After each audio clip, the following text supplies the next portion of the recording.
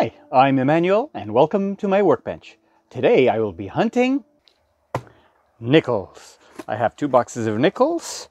They are circulated, so these are customer wrapped, and these ones here are also customer wrapped. I see some older nickels over here, so let's hope that we can find some great finds.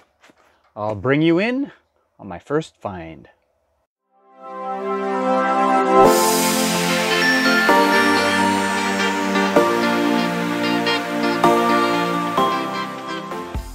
Well, let me bring you in on the first couple of rolls that I'm going to open. I'll open them probably live. I usually don't check for enders, but these clear rolls, I like looking at them because I can see very often. I can see if there are any hexagonal ends here. Also, American quarters have a duller sheen than Canadian quarters. But the interesting thing, if you can look over here, is that there is a George VI over here in this roll, and this roll has a young head. None of the other rolls, I look very quickly, have any special enders.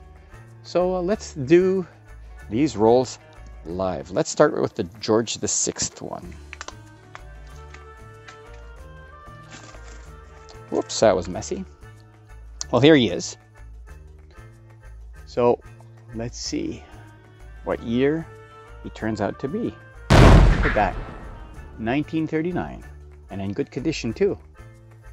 Let me do a quick look for the rest of the roll to see if there's anything else of special significance in here. Just looking very quickly, not really looking at what's this one here? This one's pretty beat up. Whoops, hit the camera there. 1972.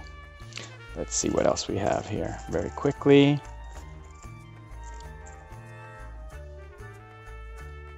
(1964). Another young head right here, 1964. So we have a young head, 1939. Nothing jumps out at me. I'll set these aside. Let's open the next one.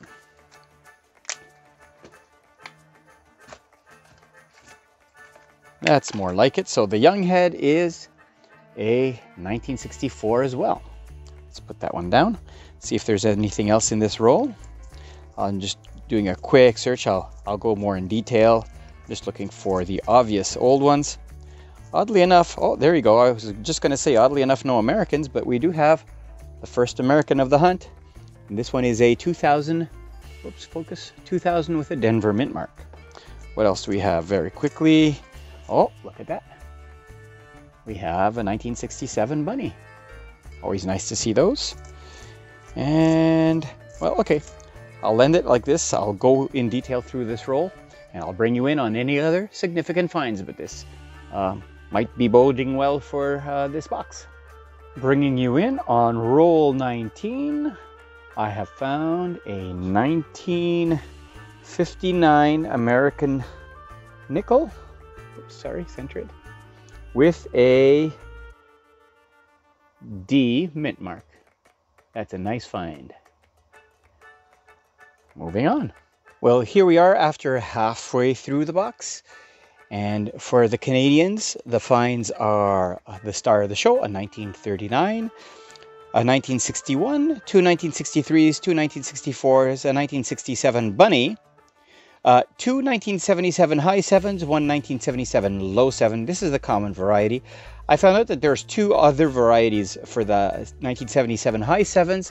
There is a large dentical version and a small dentical version. The large dentical version is the normal variety, is the more common variety. These happen to be small denticles, so the rare variety. I'm glad to find that. And a book filler, my first 1996 Far 6 variety. I have 13 Americans, of course, the star of the show being the 1959 Denver, and after that going from 1968 all the way to 2015. On with the second half of the box. And here's the breakdown for the second half of this box. The Canadian finds a 1963 and a 1964 young head, 4 1967 bunnies. This one is in particularly good shape, which this one and this one actually, they might upgrade the one in my book. I found 3 1977s, 2 low 7s, and 1 high 7 small denticles variety. 1 foreign Thai bot. I have to look at the year more exactly, but this is either 2018 and 2019.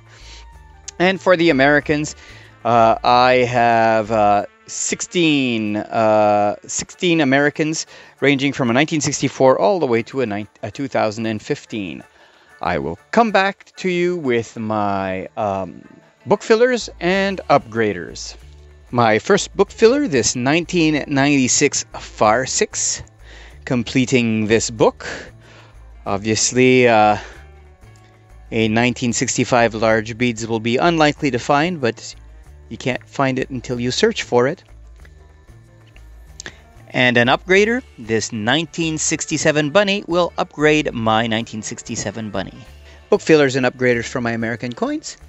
The 2015 D will fill a hole. My 2014 P will upgrade. And over here I will fill a hole with a 2004 P keel boat. And I will fill a hole with a 1999 Denver. On to the next book. And here are my upgraders and book fillers in my next book. I upgrade my 1979 Philadelphia, and I found a 1968 S that will fill a hole. And finally, this 1959 D will also fill a hole in my book. And here is the summary for this coin roll hunt. A single box this time because I had good finds in this box. So, 4 varieties were found, 9 book fillers altogether, 1 King George VI, 37 Americans and young heads, and 6 other foreigns and bunnies for a total of 83 points.